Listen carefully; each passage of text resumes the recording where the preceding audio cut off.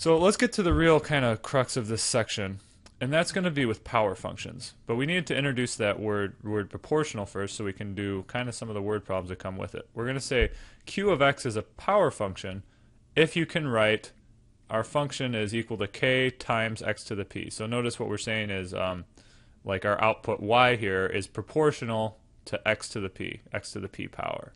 And so this may look really easy at first blush, right? It's just like, all right, if they give me an equation like this, if we're trying to identify which are power functions, does it look like this? All right, so the first one doesn't really look like that, so we could say no.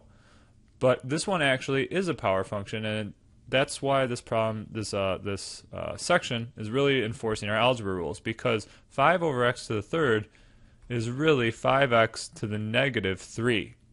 Right? So in this problem, k is equal to 5 and p is equal to negative 3. So that's a yes. Right? Now this problem kind of looks like it might be a power function, right? We have a k, we have something to a power, we're good, right? But no, because notice where our x is here. So our x is in the base, it's not in the exponent. The exponent needs to be a constant. That's not the case here. So this is not a power function. Now if we come to this problem, what do we think this one might be? So let's kind of think back to number 1. How did we move that x to the negative 3 up top? Well, you can do the same thing with this x here. This is really 2/3 x to the negative 1. So k would be 2/3, p would be negative 1, and that would be a power function. Now here's another one of the tricks that we can have. Right? So the square root, that definitely doesn't look like a power.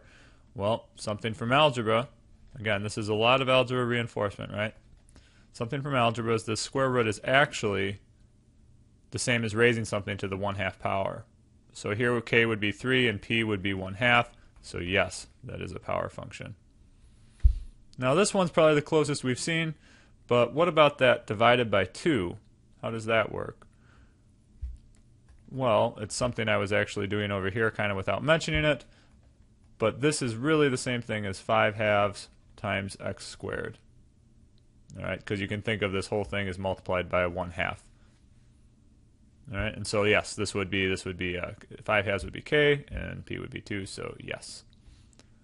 Finally, this problem. This is a little bit tricky again, but again, this is just algebra. So when you raise something in parentheses to the third power, when it's multiplied, you can raise each thing on the inside to the third power, and you get the same thing. So this is really equal to 3 cubed times x squared cubed. All right. So this isn't obvious, but we have 27 here. 3 cubed is 27. Now what would this x squared cubed be? Well, we know from algebra x to the a to the power of b is equal to x to the a times b. So this is really equal to x to the 6th. This is a power function. K is 27, p is 6.